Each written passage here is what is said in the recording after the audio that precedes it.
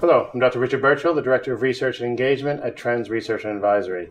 We're in Washington, D.C. today with the Stimson Center and an event looking at security and insecurity in the wake of the Iran nuclear deal. I'm very pleased to be joined by David Albright, the founder of the Institute for Science and International Security. David, thanks for coming today. Okay. We had a very interesting discussion about a wide range of issues about Iran, the sanctions, and the deal. You raised a very important point, we feel, on looking. We have a deal on paper. We have obligations, we have details on it, and you made the basic but very key point, let's just enforce the thing. Mm-hmm. Could you give us some insights on why there's a reluctance for the various governments to strictly enforce this deal? Well, I think in the Obama administration particularly, they're worried that if they enforce stringently, and they could do that Iran will start to walk away from the deal.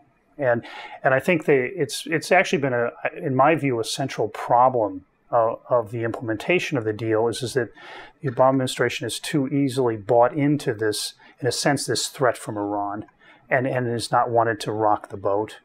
I think if you're going to have an arms control agreement, and that's essentially what this is, if it's going to last, it's going to have to be enforced because it's inevitable that opponents to the deal are going to have power at some point. Unfortunately, now it's right now, or will be in January.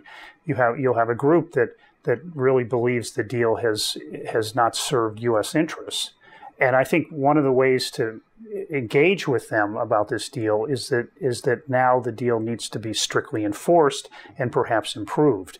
But the bottom line is that I don't think Iran is going to walk away because you enforce it rigidly or robustly, however you want to interpret it.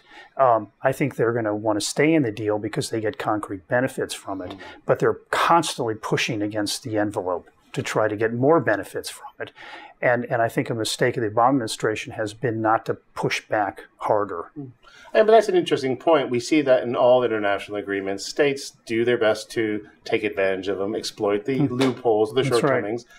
But what, in your view, in your experience in this area, why do we see the U.S. and its European partners being so reluctant to put pressure on Iran? What is it about Iran that makes people reluctant to hold it to an international agreement that is publicly accessible? I don't think it's all our European allies. I think France has been stricter on parts of this than the U.S.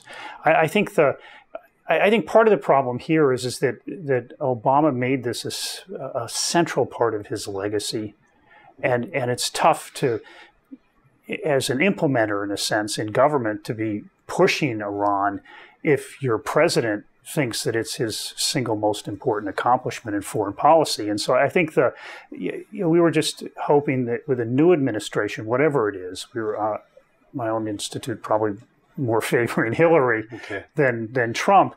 We expected her to enforce this deal much more, and for no other reason. She's not going to be as attached to it in the same way, and that enforcement, I think, is healthy for a deal, because if you let Iran just get away with things, and it's perceived as getting away with things, and then support for the deal is going to be reduced, and those who are opposed to the deal are going to find more opportunities to end it, essentially. And if we were to end the deal as part of the security framework in the region, what do you think how would Iran respond to that if the deal was thrown out by the U.S. or the U.S. declares it's not willing to work within the deal anymore? Yeah, and walking away from the deal I think is a real possibility. It obviously depends on who Trump puts in various positions in the government, what his priorities are. But I think it's a real possibility. You could have people in the administration that don't believe in arms control, don't believe in this deal, and would view a confrontation with Iran as healthier than letting the deal go on. Okay. And so I think, but obviously if that happened, Iran's going to rebuild up its nuclear infrastructure. We'll be back to this conflict where Iran is going to be put under pressure to reduce its program, get rid of it probably in this case from the Trump administration, and there'll be threats of military force. Okay. And so I think that it will go back to this very intense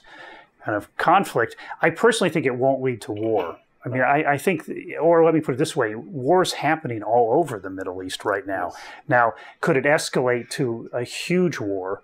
I would be surprised if that took place, but I think that military tensions would certainly go up.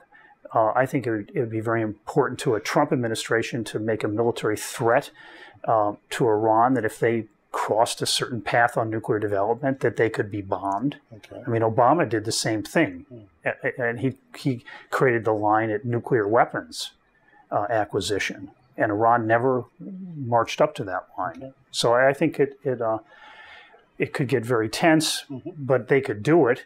And I think I would hope that they would try to replace it with something, that if they are going to get rid of it, that they come up with a strategy to replace it with something that is more suitable to their views. Okay, that's great, David. Thank you very much for participating today.